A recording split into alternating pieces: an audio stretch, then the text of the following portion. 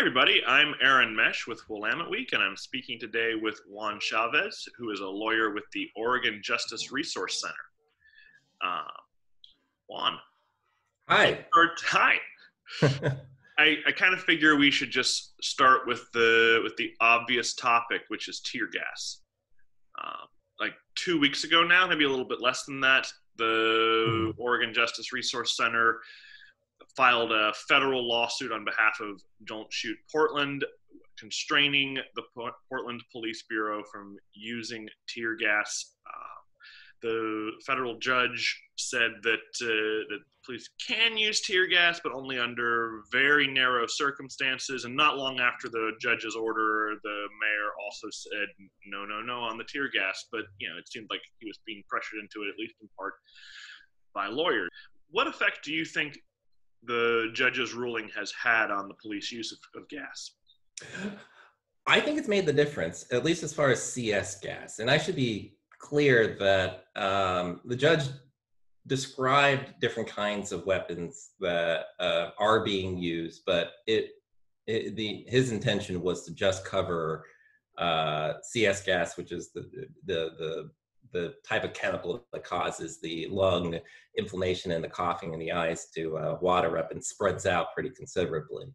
There's other kinds of smoke-emitting weapons that are used, and I think that's primarily what we've seen since the ban was in place, which isn't to say that that's still good in a pandemic or necessarily what we wanted to happen.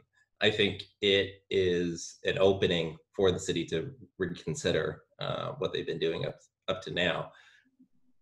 What we've seen in the streets, though, shows that has not happened. That reconsideration has not happened. Why is that, do you think? Well, accountability. I don't think that the Portland Police Department likes when anybody, from a federal judge to us pissant lawyers on the outside to the lawyers on the inside, tell them what to do. They don't like when people are, quote unquote, making policing calls from the dais. So I think that they have an authority problem where they don't want to look like they don't have the authority to make these decisions. And they don't like anybody who's challenging that authority. And so they will make a point of it to continue using things that assert their authority. So you're spending plenty of time, along with dealing with police force, looking at the issue of coronavirus in prisons. Yeah. What most troubles you about what you're seeing? Going back to what I said before, accountability. I think that ODOC feels like, ODOC being the Oregon Department of Corrections, I get the sense that they now feel like they have carte blanche and a blessing from the powers that be to not take medical advice about how social distancing should happen in a prison or generally what we need to do in a mass pandemic. And that's a terrifying precedent to set. For this and any future crisis that comes along. Let's say there's an earthquake. What's ODOC going to do in that circumstance? Are they still not going to move people out of their facilities? Some of these buildings are 150 years old. I think generally from this whole era of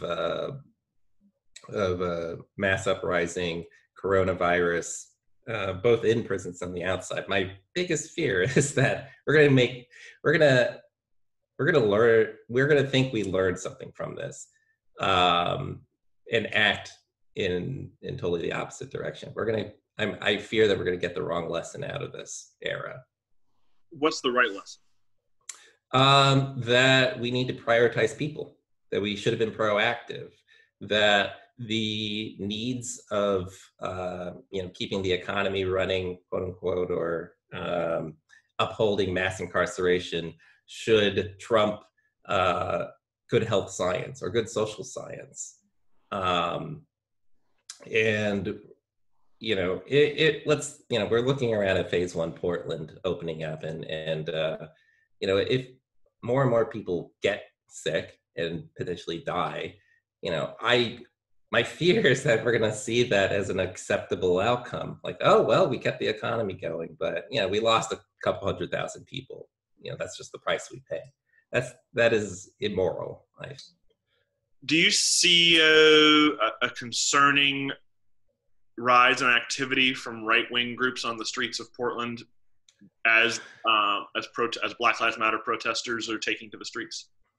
I think we've seen a lot of rumors of Proud Boys assembling in Portland, ready to attack, people. And I have not seen those threats materialize. You see some folks, usually individuals, armed or not armed, who might show up.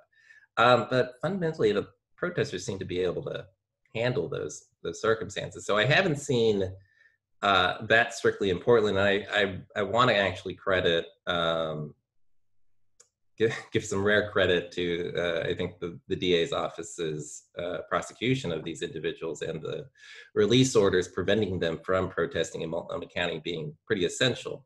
That said, outside of the Multnomah County region, what we've seen in Salem is, again, the same kind of militia activity that we saw here in Portland 2 years ago. People open carrying, people getting preferential treatment from the local authorities to do that.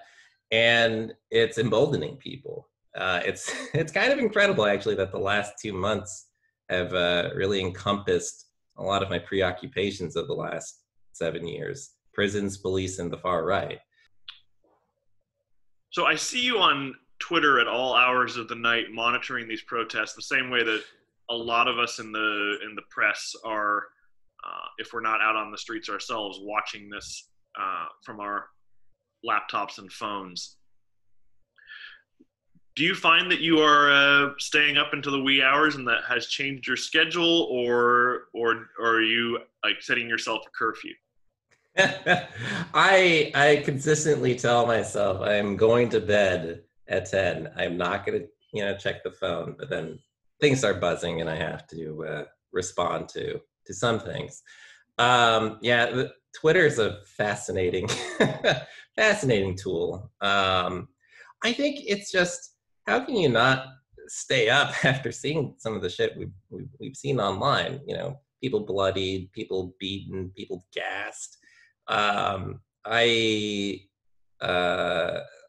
like a lot of Portlanders who've gone out, have experienced a lot of these things firsthand. I think a lot of my best legal observing days are probably behind me, but I see these things and it triggers something in me. Frankly, I feel the blood pressure rise. I can taste the adrenaline on my tongue, and I don't think that's something that's talked about enough, that these weapons that the police are using have long-term impacts on people. And it's hard not to be a partisan once you've been subjected to them. So definitely impacted my sleep.